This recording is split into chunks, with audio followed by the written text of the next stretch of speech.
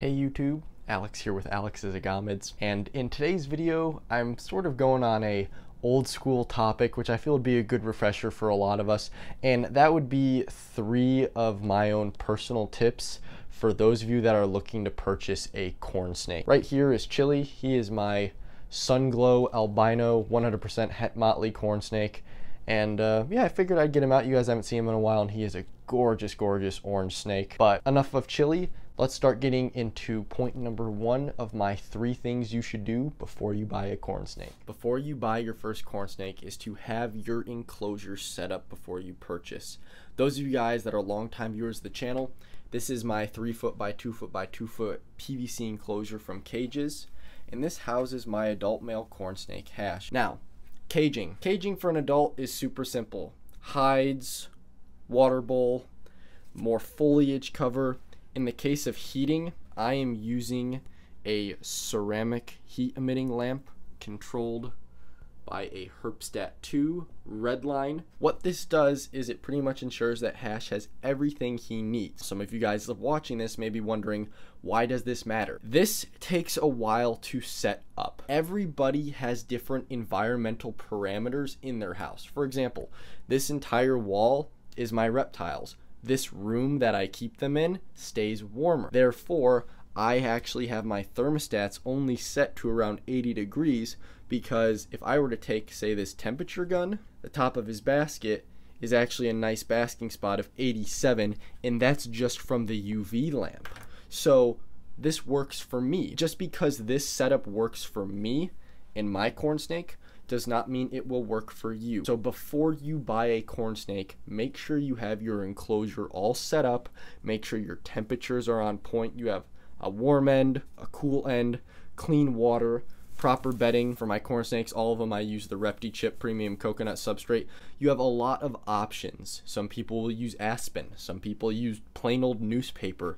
You have to find out what works for you to achieve the environmental parameters needed to support a corn snake. The last thing you want to do is make the mistake of purchasing a corn snake and purchasing the enclosure setup at the same time only to have a light go out or a thermostat fail. That would not be good if your thermostat failed on you the day that you brought your snake home. Plan in advance, buy the cage, buy all the materials within 2 weeks to even a month in advance, and just let the enclosure run. Make sure your UV lights are working. Make sure your ceramic peat bulb or your basking lamp is working. Make sure your thermostat is working, and make sure there are no issues.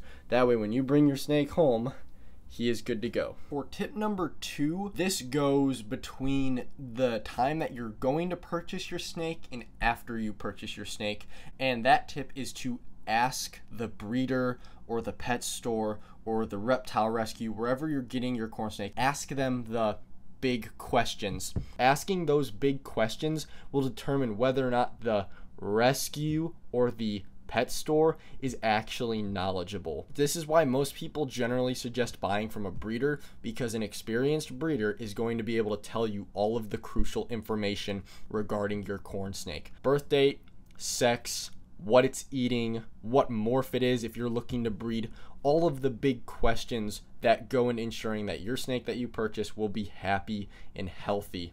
You can see Chili here. I have raised him since he was a baby. I'll put a photo in here the day he hatched out, and you can see because of how I've kept those records and I have done my best to ensure that he lives the absolute perfect life possible, he is a very healthy corn snake, and you can see that he's got good muscle tone. I keep records on weight. You know, you can ask your breeder how many times the snake has eaten. You have a lot of options as far as what snake you want to purchase, in this case, you know, corn snakes, and then what has gone into that snake, how many meals it's eaten, how much it weighs, what is it being housed in. A baby snake from a breeder is generally going to be housed in a rack type setup, so you might want to start a baby out in, say, a tub like this, because that's what it is used to. Get it accustomed to your surroundings, and then once Chili in this case gets a bit bigger, he will go into a PVC cage. So you want to make sure that you've got the options and you have the background knowledge on the snake you are purchasing. With that in mind, I'm going to take you guys to my 3rd and final tip. So my last and final tip, and I'm moving on to my third corn snake here. This is Vegas. He is another wild type male, and he's actually around 15 years old. My third and final tip would be feeding. What I mean by feeding is there is a difference between a corn snake that eats, and there's a difference between a corn snake that eats with gusto, you know, striking and wrapping around their prey items. Especially if you're a new time snake owner and you're not as well versed in the tricks of the trade, typically you're a lot better off if you try and get a corn snake that will eat for you very well. I'm going to include some B-roll right now, but here you can see a young corn snake. This is at the pet store that I work at, and he definitely eats, but he's sort of hesitant, versus this other corn snake, which strikes and immediately grabs that pinky.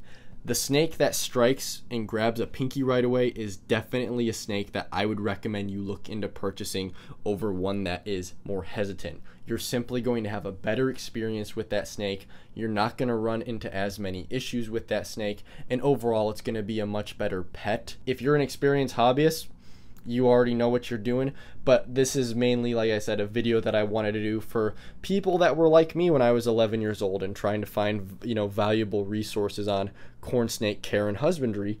And with that in mind, this has been my 3 tips that you should do before you buy a corn snake. So I am Alex with Alex's Agamids, finishing off here with Vegas, my beautiful adult male wild type classic corn snake, and I'll see you in the next video. Adios.